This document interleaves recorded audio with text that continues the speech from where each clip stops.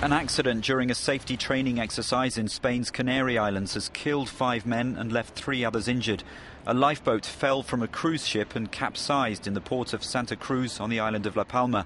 Police say cables snapped during the safety drill and the boat plummeted 20 metres into the water. 3 of the dead were Indonesian, 1 was from the Philippines and the other from Ghana, according to the authorities. 2 of the injured are Greek, the 3rd Filipino. The cruise ship, the Thomson Majesty, is operated by the British-based Thomson Cruises.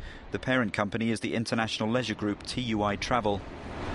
The ship is described on the firm's website as being the latest addition to the fleet. More than 1,000 passengers were on board but were not involved in the accident.